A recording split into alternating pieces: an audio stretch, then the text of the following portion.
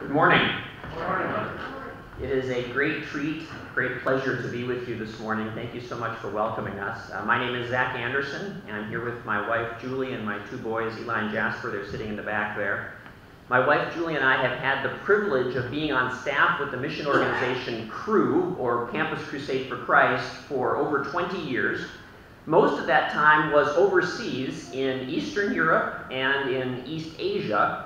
And when we were overseas, we primarily worked with high school students and college students.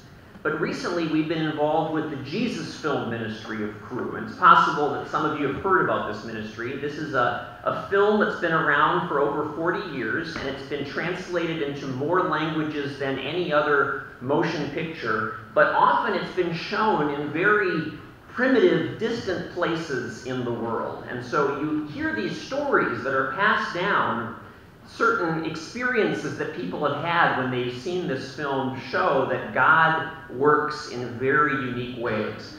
Many times they would put up a giant screen in a village, and the villagers would come, and they could sit on either side of the screen because of the way it was projected. They could see it on both sides.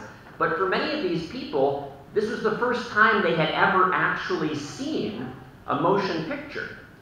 And one of these screenings, there was a man who, as he was watching the soldiers beat Jesus, he became so frustrated, he took a spear and he threw it at the screen to try to get them to stop. It's no wonder that this film has, for, as I said, over 40 years, done incredible things. And many times, God uses it in ways that doesn't even involve people like me. Just a few years ago, there was a celebration in the country of Iran. And at this celebration, the way it would work was they would light these giant bonfires, and young men would run toward those bonfires and leap through the flames to sort of celebrate this national holiday. And there was a young father who was filming this with his video camera, and you can see on the film this young father's young son, after seeing this happen, he runs toward the fire to see if he can do it as well. But he didn't realize that he had been splashed with gasoline. And when he jumped into the air, you can see he explodes like a human torch. People run from all directions with blankets and quickly put out the fire, and they put the boy onto a truck and brought him to the hospital. And when the doctor examined him, he said, "He's not burned." The father brought him home, and when they arrived home, the father said to his son, "We have to find those people who came with the blankets and thank them." And his son said, "They didn't do it, Father. It was the man with the bird on his shoulder." His father didn't understand what he was talking about.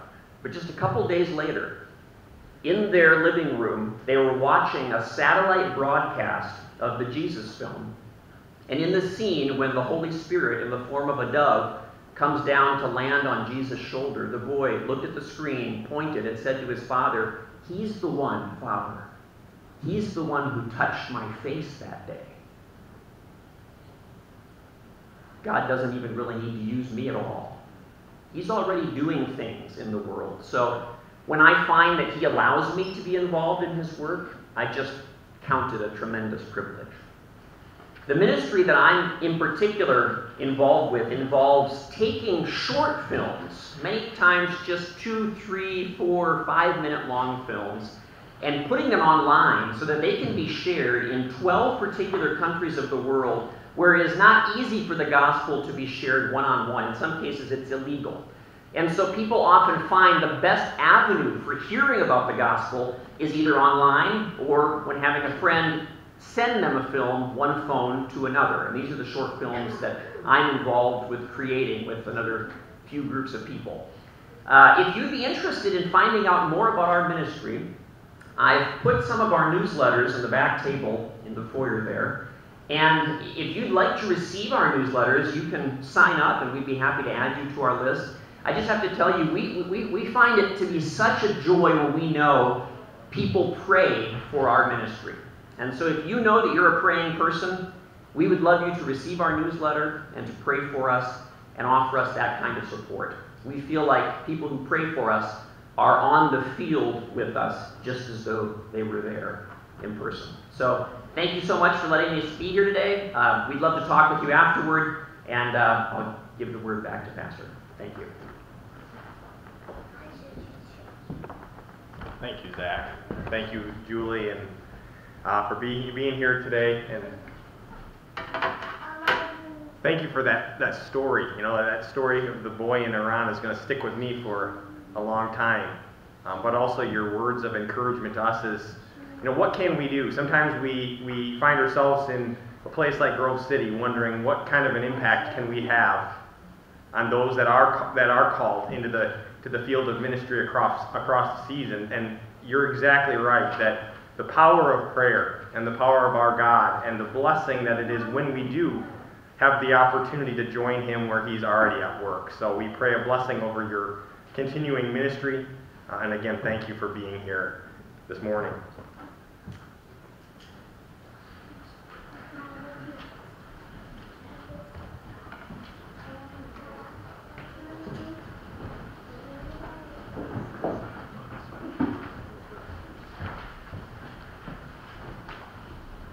Okay, I'm going to start this morning a little bit different with an oral exam. And so what that means is I'm going to expect responses.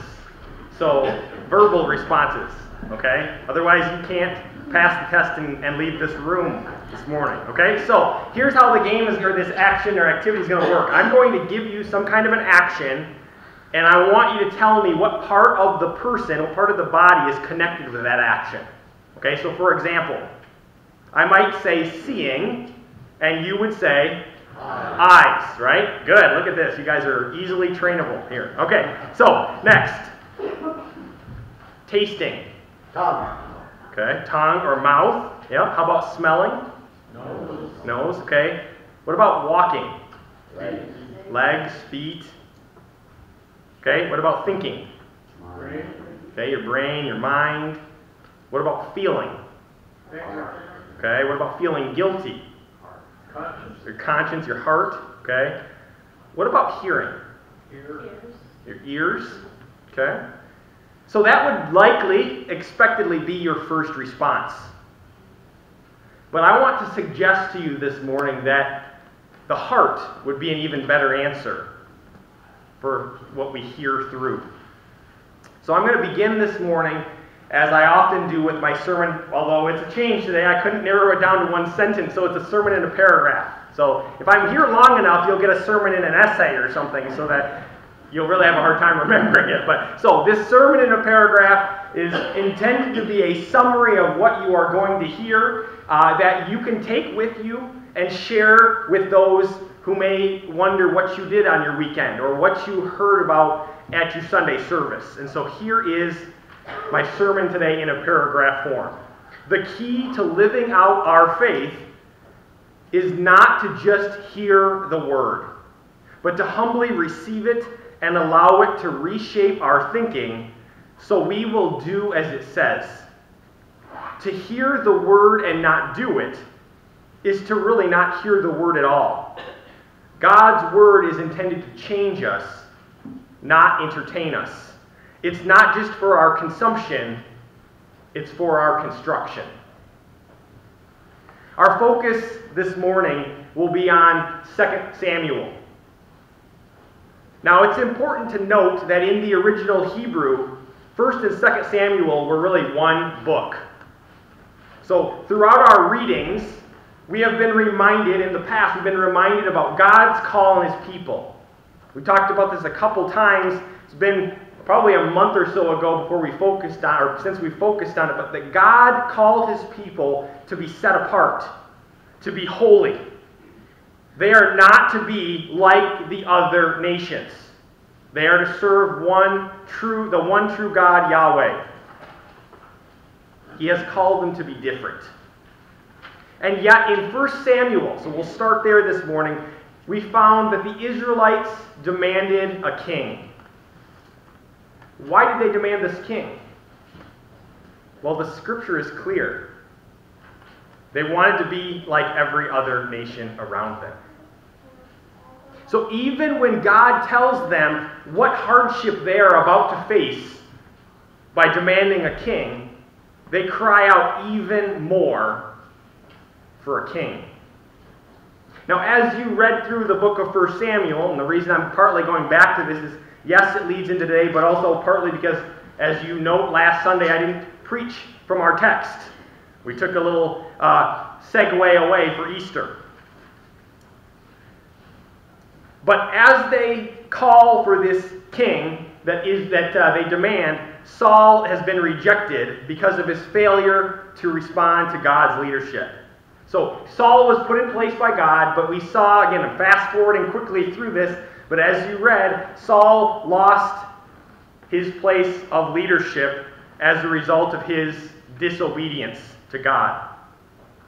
So in place of Saul, God placed David. And he's described in 1 Samuel chapter 13, verse 14, in a very familiar passage. David, that is, as a man after God's own heart.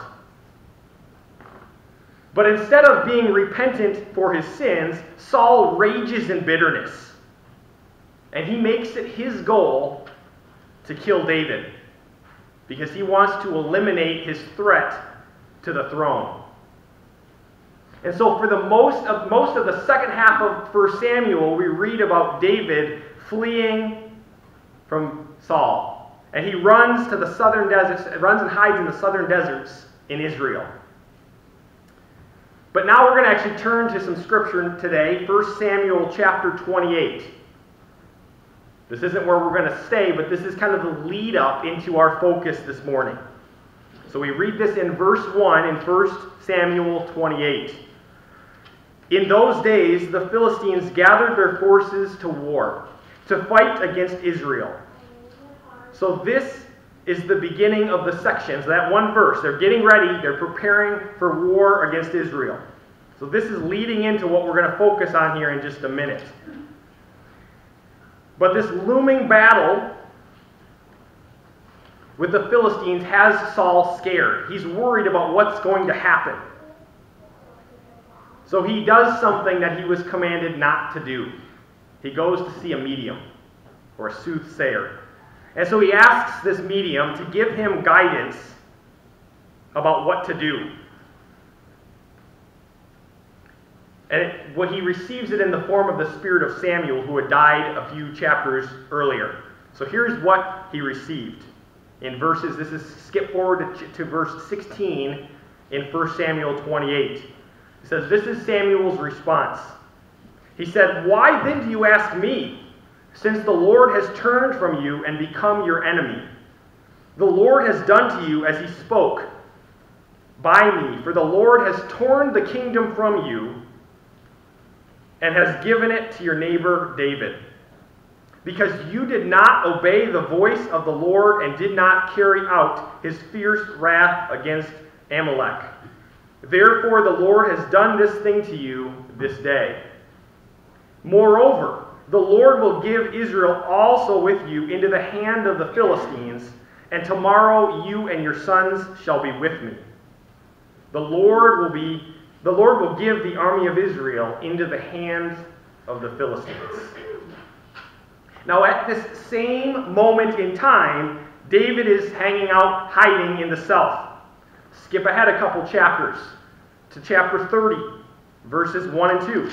So we find where David is at. It says, "Now when David and his men came to Ziklag on the third day, the Amalekites had made a raid against the Negeb and against Ziklag. They had overcome Ziklag and burned it with fire, and taken captive the women and all who were in it, both small and great. They killed no one, but carried them off and went on their way." Now skip ahead, 15 more verses to verse 17. Chapter 30. "David struck them down from twilight until the evening of the next day, and not a man of them escaped except 400 young men, who mounted camels and fled. David recovered all that the Amalekites had taken, and David rescued his wives." Okay, remember, this is all lead up to where we're going still, so stick with me here a minute. Go to chapter 31. So we discover in chapter 31, the battle is now taking place. Again, picking it up in chapter 31, verse 1, it says, "Now the Philistines were fighting against Israel, and the men of Israel fled before the Philistines and fell slain on Mount Gilboa. And the Philistines overtook Saul and his sons. And the Philistines struck down Jonathan and Abinadab and Malchishua, the sons of Saul. The battle pressed hard against Saul, and the archers found him, and he was badly wounded by the archers. Then Saul said to his armor bearer, 'Draw your sword and thrust me through it, lest these uncircumcised come and thrust me through and mistreat me.' But the armor bearer wouldn't do it, for he feared greatly. Therefore Saul took his own sword and fell upon it. And when his armor bearer saw that Saul was dead, he also fell upon his sword and died with him. Thus Saul died and his 3 sons and his armor bearer and all his men on the same day." We see the fulfillment of the words that God gave to Saul just a couple chapters before. But take note, this is what's going to say, is what happened to Saul, how he died. Remember that the armor bearer refused to do so. You maybe are wondering why he did. We'll get to that in a little bit. But then Saul chose to fall upon his own sword. So keep that in mind as we go forward. So notice here, one thing that's also important is David is not responsible at all for Saul's death. Not only is he 100 miles away to the south, but again, as I emphasized, Saul actually took his own life because of fear in the midst of the battle. So now that brings us to the actual focus of our message, and that's in 2 Samuel. So flip forward, if you would, or the text is on the screen as it always is, to chapter 1. And we read, "After the death of Saul, when David had returned from striking down the Amalekites, David remained 2 days in Ziklag. And on the 3rd day, behold, a man came to him from Saul's camp, with his clothes torn and dirt on his head. And he came to David, he fell on the ground and paid homage. And David said to him, 'Where did you come from?' And he said, 'I have escaped from the camp of Israel.' And David said, 'How did it go? Tell me.' And the man answered, 'The people fled from the battle, and also many have fallen and are dead. And Saul and his son Jonathan are also dead.' Then David said to the young man who told him, 'How do you know that Saul and his son are dead?' And the young man said, 'By chance I happened to be on Mount Gilboa, and there was Saul leaning on his spear, and behold, the chariots and the horsemen were coming upon him. And then he looked behind him, he saw me, and he called to me. And I answered, Here I am. And he said to me, Who are you? I answered, I am an Amalekite. And he said, Stand beside me and kill me, for anguish has seized me, and yet my life still lingers. So I stood behind him and killed him, because I was sure that he could not live after he had fallen. And I took the crown that was on his head and the armlet that was on his arm, and I have brought them here to my Lord.'" Now right away, we notice there's something wrong here. There's a problem, and maybe you picked up on it as well. We see that Saul's death in chapter 31 said that he fell on the spear and killed himself. Now there's something fishy about this man's story. But David doesn't really know what happened. At this point, he's he's the innocent bystander who doesn't know the circumstances of the battle. He's just trying to learn what happened. So all he knows at this point is the version that was relayed to him by this man. Now look at how David responds when he hears the word. Remember, he spent a good portion of his life fleeing from this man who has just died. We read that David took hold of his clothes and tore them, and fasted until evening for Saul and Jonathan and his son, and for the people of the Lord and for the house of Israel, because they had fallen by the sword. Even though these men were outcasts, David was considered an outcast. even though he'd been living in a sense at that time as a fugitive, he was branded as a traitor, he couldn't help but grieve for his fallen king, for the fallen prince, and his fallen countrymen. But the story doesn't end there. Look in chapter 1 of 2 Samuel, verses 13 through 16. David is still speaking to this young Amalekite. And he says, "Where did you come from?" And the Amalekite answered, "I am the son of a sojourner, an Amalekite." David said to him, "How was it that you were not afraid to put out your hand to destroy the Lord's anointed?" Then David called one of the young men and said, "Go execute him." And he struck him down so that he died. And David said to him, "Your blood be on your head, for your own mouth has testified against you, saying, I have killed the Lord's anointed." Notice how this man answers David's question about his identity. He first tells him that he is a son of a sojourner. That means he's a resident alien who has grown up among the people of Israel. But he also identifies himself, secondly, as an Amalekite. Now, what you may or may not know, maybe what you came across as you read through the scriptures this year, is that the Amalekites were no friends of the Israelites. In fact, shortly before this story, David had saved his people from a raiding party of Amalekites. In fact, if you think even further back to when Moses rescued them from Egypt, who was it that attacked the rear of their camp? It was the Amalekites. Back in Deuteronomy chapter 15, God calls the people to remember how Amalek attacked them when they were faint and weary. They cut off your tail, those who were lagging behind, and they did not fear God. And this was why, if you remember it through your reading, Saul was commanded to wipe out the Amalekites, to carry out God's judgment. But Saul didn't listen, and thus he was judged himself. So given what we know about this group of people, the Amalekites, this man's motive, the fact that they did not like the Jewish or the Israelite people, his motives are immediately suspicious. Because we know how Saul actually died, we can conclude that this man was a greedy scavenger who found the king's body, or the dead king's body, and took the crown and the armlet. He then concocted this story to make himself appear heroic in order to win the new king's favor, and maybe even earn some kind of a reward from the new king. As I've said, this Amalekite lived among the Israelites. He should have known much better than to concoct a story like this.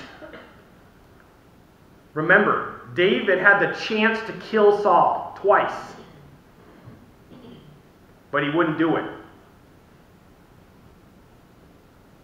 Saul's armor bearer wouldn't kill him, even to protect, even when he was asked by Saul to do so. David told one of his men back earlier on, when David, if you remember, he was hiding in a cave, and Saul was outside the cave, and they were hunting for David. And David, it says, he came in and he cut off an edge of his cloak. So he had the opportunity to end Saul's life that day. But he told them this: "Do not destroy him," speaking about Saul. For who can put out his hand against the Lord's anointed and be counted as guiltless?" So even though the story that this man brings is a false story, this Amalekite comes with a contrived fake story, there are serious consequences for this deception. But look how God used David to bring judgment against this man. He has confessed to killing God's anointed king. And he dies because of that very confession. Now, as we think about this story, one of the questions I'd encourage you to ask yourself is this: how would you expect David to receive this message? Or maybe I should ask it this way. If you were David and you learned that Saul, the very man who was, in a lot of ways, was your enemy, he had forced you to do some things that you didn't want to do in your life, how would you have received this message of his dying? Now remember, even years prior to this, David had already been anointed the future king, but he was not exalted in a royal robe. Instead, he was exiled into the wilderness, and he was clothed with shame. Even though David had been the hero who had gone and slain the Philistine giant, and he had led the Israelite people to victory time and time again, he was no longer celebrated as a hero. Remember the jealousy that rose up in Saul as the women paraded by, saying, Saul has killed his thousands, and David his 10,000s. So there was a deep jealousy on Saul's behalf. Time and time again, the man who should have been the hero was sought out and hunted for. The man who once fought the enemies of Israel was now labeled the enemy of Israel. And his comrades were now seeking to take his life. He'd been given the king's daughter at one point for a wife, but then he was driven from his home. His wife was given to another man in marriage. So instead of going to meet with the Philistines as an equal, as a royal equal, as a king would with another, he has to meet with them as an assailant and as an enemy. You remember this? Did you catch the story where he's in their country and somebody recognizes him and says, "Isn't this David?" So how did David respond? I'd do it, but you might think I'm a little crazy here. He started to act like a madman. He started doing things for the purpose that they would think they wouldn't do the worst to him. He didn't get a kingly bed, only dirt and rocks to lay his head.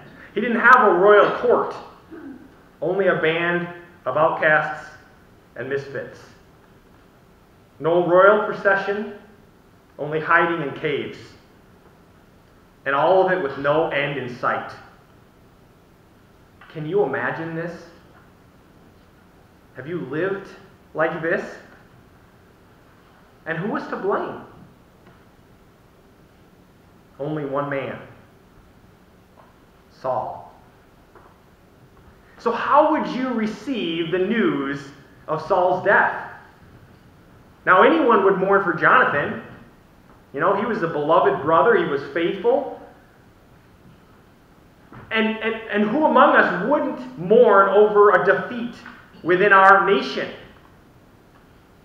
As I reread through this, I thought about, a time that was impactful in my early adulthood was 9/11. And the mourning that took place for the people of this nation. But wouldn't you be tempted to at least kind of breathe? Maybe it's you go into your, you mourn publicly, and then you go off into your office or into your bedroom and you kind of, thank you for taking Saul out of my life. I don't have to worry about that anymore. Or better yet, maybe you'd be tempted to celebrate the end of your exile. I can come home now. The threat on my life is over. But still, after all this time, after losing so much, I gotta believe that many of us would want to rejoice at the thought of a wicked and murderous man like Saul finally feeling the deadly blow of justice. Wouldn't you maybe even go as far as honoring the man who took his life? Thanking him for removing him from the picture? After all, as I've already said, he tried over and over and over again to kill David. Perhaps, given the position that David was about to come into, he would rightly offer him some reward. He would give him maybe a position of authority for what he had done. In fact, he even brought you the crown. He's helped you out. He's given. You don't have to go find this stuff or get it from someone else. He's brought it to you. But what we read is how David responded. Which of us would not, after suffering this way, would be tempted to do what I just said? How many of you wouldn't even call them temptations? You would say, this is a justifiable response. After all that he did to me, I deserve to do this. It's my right. But that isn't David. Like all of us, David received this message through his ears, but also he heard the news with his heart. And what do we know? What did we say about the kind of heart that David possessed? As I said earlier, he was a man after God's own heart. So I think it's fair to say, we could say that David had a godly heart. A God-centered heart. A God-informed heart. A heart that exalted God above all else. In fact, we read later on that God told Samuel, when Samuel first went to find this new king. Remember, he doesn't think anything at all of David. But God said to David, man looks at the outward appearance. God looks at the heart. And so what we see here is how David responded. He didn't respond with an eye for his glory, but God's glory.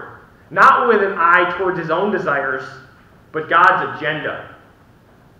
Not with an eye towards his rights, but God's righteousness. God's priorities. God's love for his people. Now every day, it's only 10:54, and I can dare say that you have all received some kind of news today, in some form. I don't know what that news is, but maybe it was an urgent call from a friend, or maybe you received a report from. This doesn't really work well on a Sunday, but maybe you received a report from a doctor. Those things happen on a regular basis. Maybe you've opened up your email this morning and received a response from someone. Or a post on Facebook that was directed, or social media that was directed to you. Maybe you got a report from the newscaster this morning if you turned on the news. Maybe you got some gossip from your neighbor. Or maybe you heard news from a grown-up child who was calling to just check in and see how you're doing. And don't you, when you hear these messages, don't you hear them in your heart as well? And so I have to ask you, as I have asked myself many times, what does your response to these messages that come reveal about your heart? David's heart was filled with grief and righteous zeal because his focus was on the good of others and the glory of God. How often are we filled with fear or anger or jealousy or bitterness or lust or pride because our focus is on our own good and our own glory? And when that happens, our response is anything but righteous. If we're honest with ourselves, just like the Amalekite, aren't we often looking to do things to advance our own good? We do anything to shape a story that's going to make us come out ahead in some way. We may even make up a story to advance our agenda.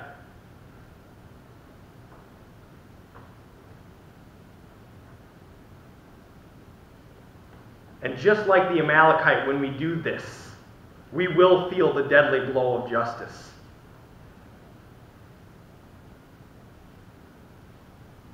But not only should this passage convict us, it should also comfort us. Because the king of Israel here is presented as their only hope.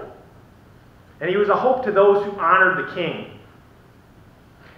But we have the ultimate king that we celebrated again. We remembered all that he did last Sunday on Calvary. Did David honor God well? Yes. Did he do it perfectly? No, he didn't. And as a result of those failures, the people suffered some different circumstances. But nonetheless, God promised David an eternal kingdom. And God fulfilled that promise by sending his eternal king, Jesus. Now, as we prepare to close, listen to these words from Acts chapter 13, verses 36 through 39. We read about David. For David, after he had served the purpose of God in his own generation, fell asleep and was laid with his fathers and saw corruption. But he whom David raised up did not see corruption. Let it be known to you, therefore, brothers, that through Jesus Christ, forgiveness of sins is proclaimed to you. And by him, everyone who believes is freed from everything from which you could not be freed by the law of Moses. Only in Jesus can we be set free from the kind of heart that we might have anticipated David would have in this situation. Do you understand that? Our hearts are often so calloused over and angry and bitter by the things that life, as we might say, the things that life has given us.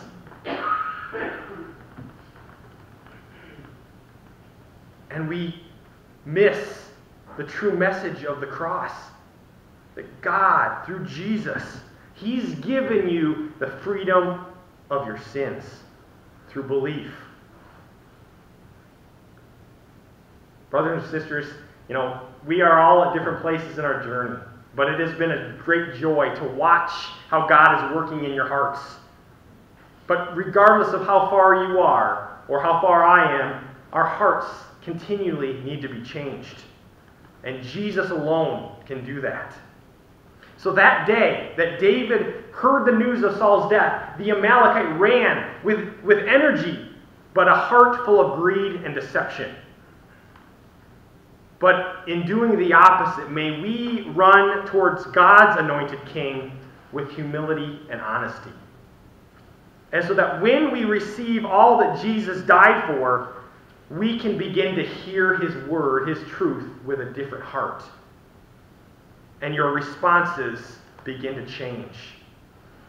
And so my advice to you when you leave this place, in any situation you find yourself, is to run. Run to Jesus.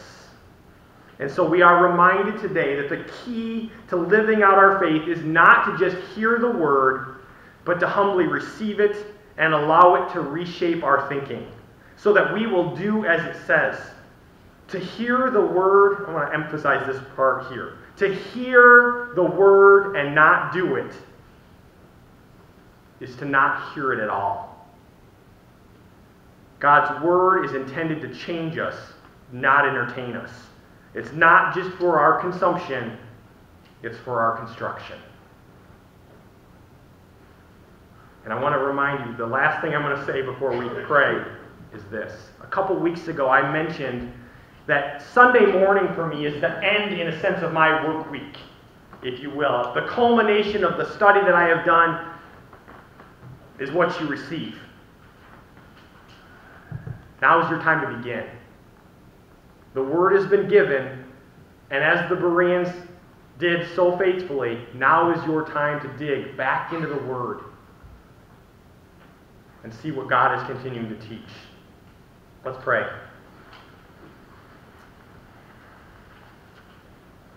Heavenly Father, we thank you for your word. I think specifically today about the examples that you have given us. Lord, I thank you for the example of David, for a man, as you said yourself, was a man after your heart. Lord, we can hear those words and think, man, how can that How can that mean anything to me? How can I be a man after God's own heart? Look at all of the things that David did for your glory. And yet, we are reminded of the fact that David, like any other person that we read in Scripture, had his faults.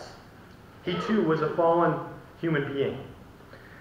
Yet, Lord, what I want our focus to be on from today was how David responded to the loss of something that, from human standpoint, was doing nothing but to stand in his way for the life that God had called him to. Lord, often there are things, circumstances, maybe even people that we see that are standing in our path. Lord, we may find ourselves even wishing that they could be removed in some form so that our path may be made clear. And yet, Lord, I would pray that we would have a heart that would mourn for these individuals, for their maybe not recognizing who you are, to be grieved by the fact that they do not serve you. Lord, I think about one of my favorite lines in a song, asking that we be given your eyes, so that we may see the world as you do. We ask for forgiveness in the many, many circumstances on a daily basis where we look around us and we judge by the outside appearance. Lord, teach us to become people who see people through the heart. Lord, teach us to hear, not just with our ears, but with our hearts. To have compassion on one another, to love one another, to understand what others are going through, to show care and concern, to be able to help one another, to encourage one another, to be who you have called us to be, the very body of Christ. In your name we pray. Amen. Please stand for the benediction, and we will have one closing song.